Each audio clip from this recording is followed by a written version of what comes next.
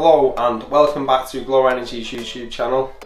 I'm Pete the Plumber and we're here today to do a small video on how to use your Honeywell T3R programmable room thermostat.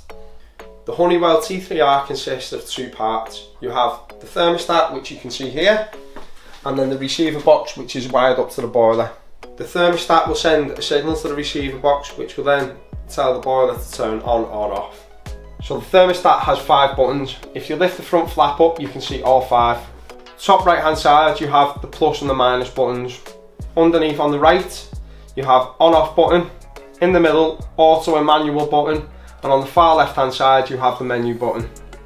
We are going to set the date and time. Press the menu button. And then once we're into this setting, we are going to press either the plus or the minus buttons. This will change the top to set. Once we are here, press the button directly below the tick. Press the button below the tick again and we will be able to change the year with the plus or minus buttons once again. Once you are happy with the year, press the button directly below the tick again. We follow the same process again, press the tick again, then we can change the month, press the same button again and we can change the date.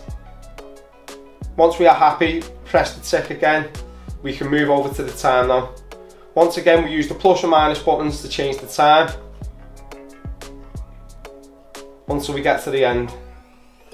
On the screen at the moment, you can see 2 lots of digits. The top is the time, the bottom is the temperature of the room. If you press any button, the screen will illuminate. At this point, the time, as you can see, has changed from time to target temperature. Once the screen goes back into standby mode, the target temperature at the top will revert back to the time, as you can see. There is 2 different modes the thermostat can be used in, auto and manual. At the moment, the box is around manual, which means it is in manual mode. To use in manual mode, you can just use the plus and the minus buttons. This will change the target temperature, which is at the top of the screen, as you can see. Once the target temperature is above the room temperature, it will send a signal to the receiver and ask the receiver to come on. You will know the receiver is demanding because it has a second green light, and at this point the boiler is also ready to fire up. To turn the heating off in manual mode, you will want the target temperature below the room temperature. We will reduce the target temperature at the top of the screen, as you can see, until it is below the room temperature. At this point, it will send another signal to the receiver and ask the receiver to go out. This will knock the boiler off, like so. There is also auto mode. To get it into auto mode, press the middle button on the front of the thermostat. This will take the box around the auto symbol. Next of all, you will need to press the button directly below menu. This will ask us then whether we want to program. Where the tick is, press the button below. It will then ask us whether we want Monday to Friday. If not, you can press the plus and it'll take it to Saturday and Sunday. For this, we're going to use Monday and Friday. Press the button below the tick again.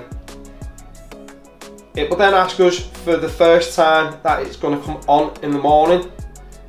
Press the tick. We'll take us over to the time and we can change the time by pressing the plus or the minus. This will be in intervals of 10, as you can see. Once you have got the time set, you will press the tick button again. And then it will ask us what temperature we want to set it at. This can be achieved by using the plus or the minus button once again. Press the tick button and it will take us across. This is in the second section, P2, as you can see here now. Press the tick button again and it will ask us for the time, tick button again and temperature once again. Once we press the tick button again, it will take us across to P3, which is now the second time on for the day. Press the tick button again, it will ask us for the time and once again for the temperature. Then over to P4, which is the last time that the boiler will go off for the day. Once again, press the tick button, use the time and the temperature once again, and then it will ask us to do the same for Saturday and Sunday. Once again, with the Saturday and Sunday, press the tick button. It will give us first time on. Again, as you can see, we can confirm the times and temperatures by pressing the button below the tick each time until we get to the end.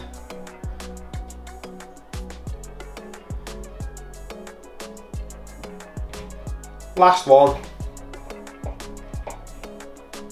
And that is it. Auto mode is now set up. So if you leave it in auto mode now, the boiler will come on to the times and temperatures that you have set in. Couple of things to note. One of the biggest queries we have is that people don't understand why the boiler comes on within the off period on the programmer.